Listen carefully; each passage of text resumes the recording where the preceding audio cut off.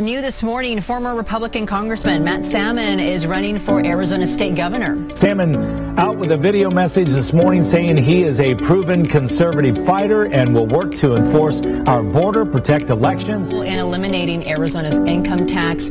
Matt Salmon, he's running for governor in Arizona. He's been endorsed by Ted Cruz, Andy Biggs, Senator Graham, Jim Jordan. Matt Salmon is raking in the endorsements. This morning, Texas Senator Ted Cruz called him a proven conservative. And you are going to elect a Republican governor in Matt Salmon, who's going to have backbone and courage and fight.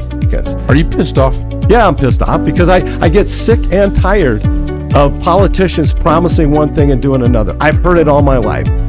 That's why we started the Freedom Caucus in the first place. We were sick and tired of the Republican Party just acting like a bunch of watered-down Democrats. Matt Salmon. Matt, for years at the House Freedom Caucus, was at the tip of the spear of these fights.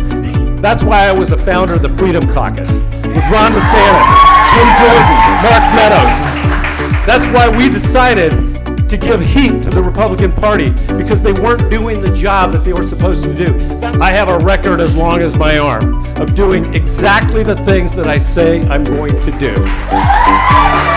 This is what it's all about. It's about people. I will stand up and fight whoever gets in the way of the Constitution or the people that elected me. So I'm asking for your vote. It's a pleasure to be here tonight. We're all in this together, and we will make a better America, a better Arizona, but we got to have somebody with guts and strength and knowledge to be able to get it done. Thank you.